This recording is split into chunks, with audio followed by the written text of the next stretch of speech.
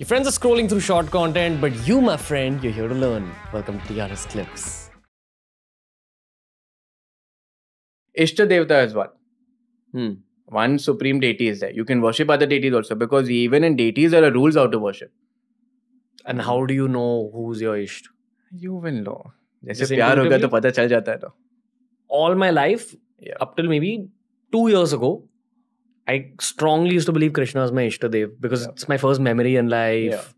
You know, so many elements of Krishna, Krishna temple near my house.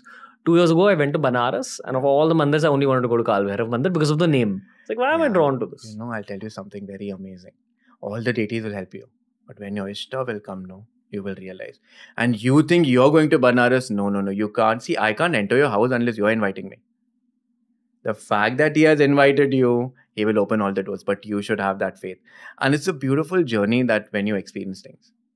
And at the time, even the desire of enlightenment will go. Because who's there to desire? No one. I still don't know whether my Ishta now is Kaal Bhairav or Krishna. And I think I'm discovering that as time passes. See, you know what? There's a very beautiful saying. Whatever needs at the right time will come. So all these deities will do their job and go.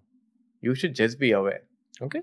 So worship, but with the knowledge that Krishna and Kaal Bhairav are one. If you think that they are different and all, fair. What are the differences?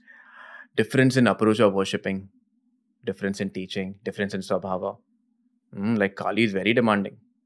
What does that mean? Means sadhana chahiye to chahiye. Otherwise, knock on the head. What is the knock? Knock is... Many knocks are there, but yeah. Some punishment. Not punishment. God will never punish. Let's be very clear. You will punish your own self because of your mind. The concept of God is very, especially between young generation, is like, oh, if I don't go to Riyam, God will punish me. Oh, homework nahi. No, God has nothing to do. You understand who God is. You know, for example, your example. जैसे आपने बोला मुझे प्यार हुआ. प्यार होने के पहले आप दोस्त बने, समझे कौन है क्या है.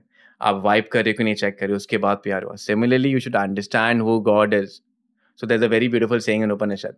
You can only walk on the spiritual path when there are 3 things. Answer to these 3 questions. Who am I? Who others are? And who God is. If you have clarity in this, you're walking on the path. So if you enjoyed this video, make sure you check out this playlist for more videos just like this. It's RAAAZ Clips.